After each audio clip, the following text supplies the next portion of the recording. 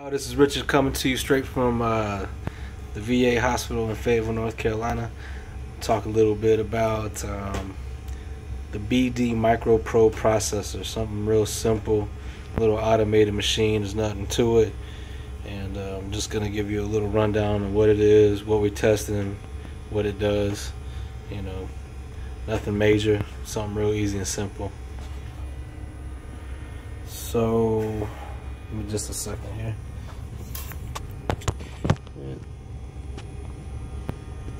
That's it right there. Yeah, it's not that big, nothing major, but essentially what this is testing for is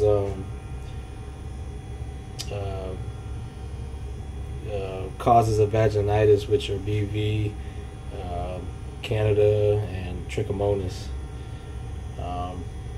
How this thing works is that the Affirm microbial identification test is based on the principles of nucleic acid hybridization. In nucleic acid hybridization tests, complementary nucleic acid strands align to form specific double-stranded complexes called hybrids. The test uses two distinct single-stranded nucleic acid probes for each organism, a capture probe and a color development probe, that are complementary to unique genetic sequences of the target organisms. The capture probes are immobilized on a bead embedded on a probe analysis card, which contains a separate bead for each target organism. The color development probes are contained in a multi-well reagent cassette. And I don't really have any patients to test right now, and I don't want to open anything up and waste the hospital's money, but this is that multi-well that I had just mentioned. And there's a protective film cover on there. I'm not going to rip that off. Like I said, I've already did all my patients for the day. But during sample preparation, the sample is treated with the lysis solution and heated. This process ruptures the walls of the organism, releasing the nucleic acid analyte. A second solution, the buffer solution, is added. This solution stabilizes the solution stabilizes the nucleic acid and establishes the stringency conditions necessary for specific hybridization. At this point, the sample is added to the first well of the reagent cassette, and that's when the automated processing begins. So basically, all we're doing here is, the instructions are on here. You would take the patient sample, you would add 12 drops of this lysis solution, vigorously swirl the swab inside for 10 seconds, and then we're going to place it in the incubator and incubate it for 10 minutes at 85 degrees Celsius.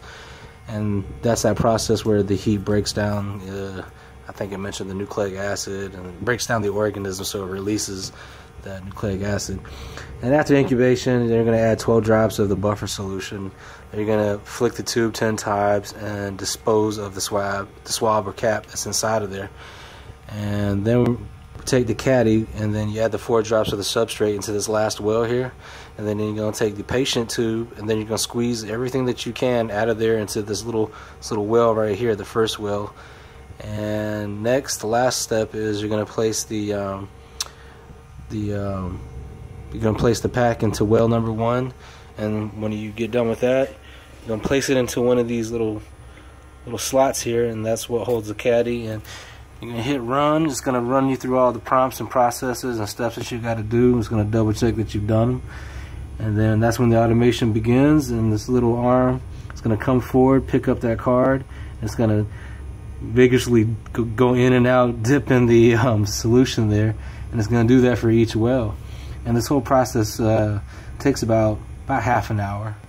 And then in half an hour, then the arm will pull the card out and present it forward for you to read the results. And here's our little log book where we write our results down. I'm not going to show it to you. Well, I guess I can show you a blank page. Don't want to give out any patient information. But this is where we record our results. Patient label, date, time, tested. You got your negative internal controls, and you write your results for the Trichomonas, Gardnerella, Candida, and your positive internal control, tech initials. Nothing to it, real simple. Whole process from beginning to end. I don't know, about 40 minutes, I guess. Most of that time is done with the incubating, and then 30 minutes of the actual testing time. But real simple machine, but it comes real handy. And that's it to it. I would talk about the Gene Expert, but I'm not going to get into that today. Maybe another time. But I really like this machine too. It's really cool. A lot of fun stuff. And that concludes today's lesson. Y'all have a good day, and see you later.